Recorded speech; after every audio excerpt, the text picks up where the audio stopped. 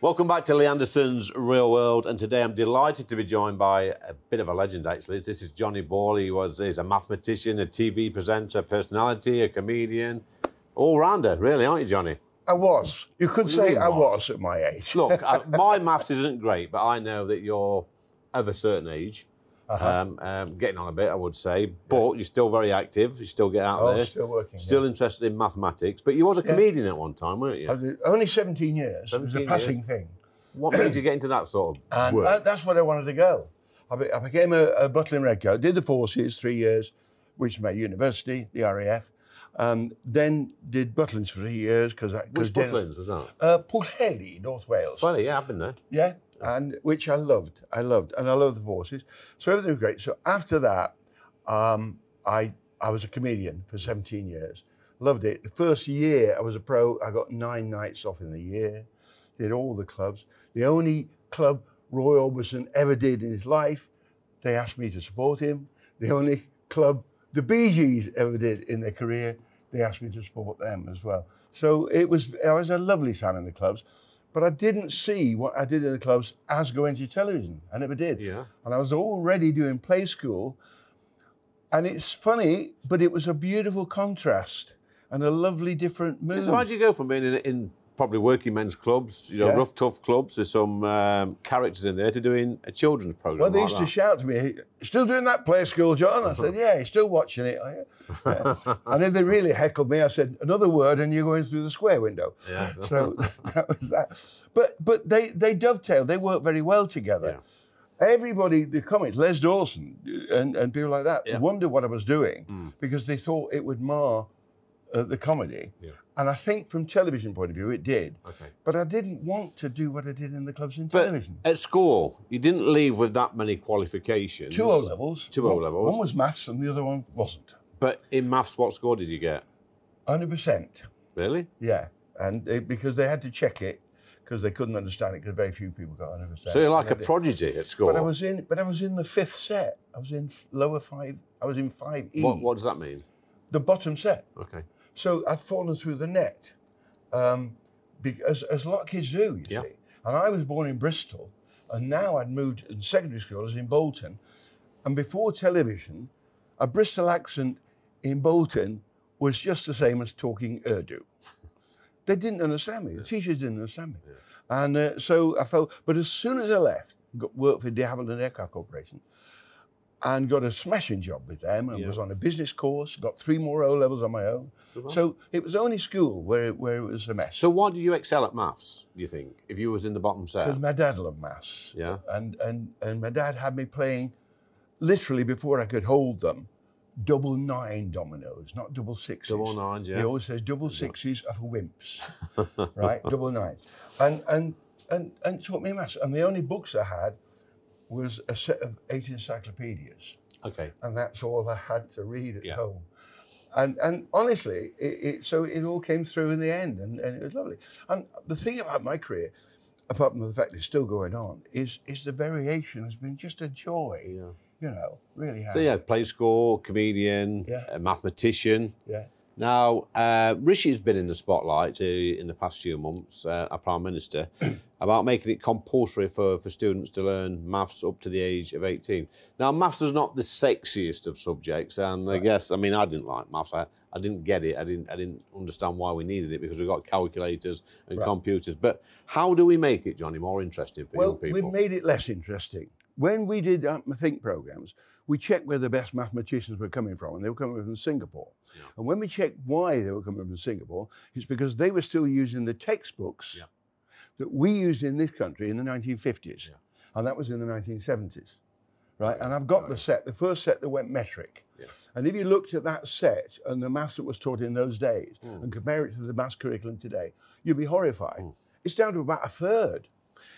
The other thing is, the Greeks, who were the greatest mathematical nation in the world, didn't do numeracy. If you were the Secretary of State for Education and you could get stuck into some schools, especially with teaching maths, what would you change? I would reduce numeracy, and I would reduce statistics in secondary, because machines do statistics very well. Yes. So all we need to do is understand the fundamental statistic, not how to do it ourselves. Okay. You see, and get geometry back in. Because I guess with statistics, there's no point, is there, doing it if machines do them themselves? If machines are doing it, as long as you understand what the statistics that the computer is telling you mean, yes, then you're all right, you know. And you do that because you're a professional in that business. Yes.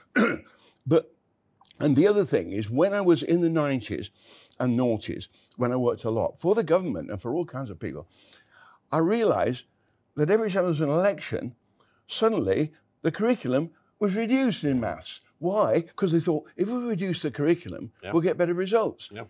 No, you get more boredom. So I guess you're like a dynasty of entertainers, TV personalities. I mean, there's your daughter. I think, is your grandson getting involved in TV now? He is. There's a couple of firms thinking of doing a series for the three of us, which we'd love to do. We really would love to do. And I put some ideas forward, so they're all being considered.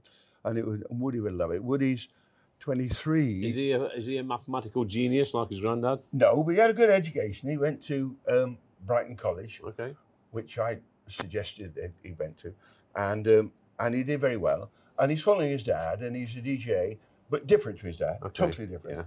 Yeah. And that's lovely. And he's got a lot of spark. I talked to him at Christmas. You talk to a 22-year-old for an hour, as I did last Christmas to him, and you get a feeling of whether they are very young or very old, whether their mind is formed or whether it's scattered. I understand that. I found him incredibly lucid and incredibly understanding of today. Yeah. So I was chuffed with that. I really was chuffed with that, because you don't see that with all young people. So Johnny, spelt with an H, you've got a couple of books on there. Can we have a look at those? Near Christmas, as I say, this is a farce. These books. Can we just show the camera? All about numbers, and all about maths. These are the second titles.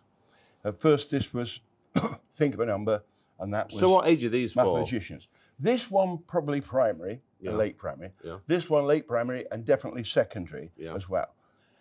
I get royalties from these today, and I have to say, 85% of it comes from China.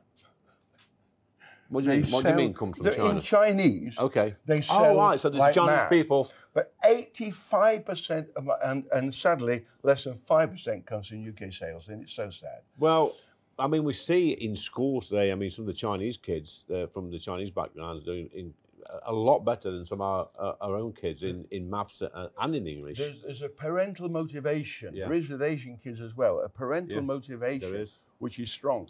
And sadly, not everywhere, but we are losing it to a certain extent in the UK. Yeah. And our kids are, if they're becoming juvenile delinquents, it's because there's no direction for them. So how do we solve that, John? Is that in the home? Is it at school? There's lots of ways. I'm working for the Royal Aircraft RAF Benevolent Fund at the moment, and I'll be saying that with kids with no direction, I see the best thing, the one thing I would advise them is join the forces for as short a term as you can.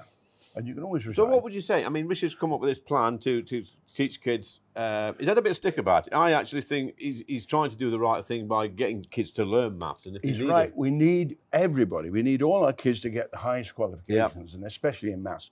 Maths makes the world go round. It is the basis. Without maths, it doesn't matter if you've got 17 languages and all kinds of other things. If you haven't got maths, then you'll be floundering to a certain extent. It's the mathematical eye that you need, the mathematical understanding that you need. And that's why the Greeks taught it with geometry, and they were the greatest nation. And Islam was brilliant, you see, because Islam found the Hindu numbers. The Hindus didn't export them, they found them. And Islam brought our number system to us today. And Islam created the Renaissance.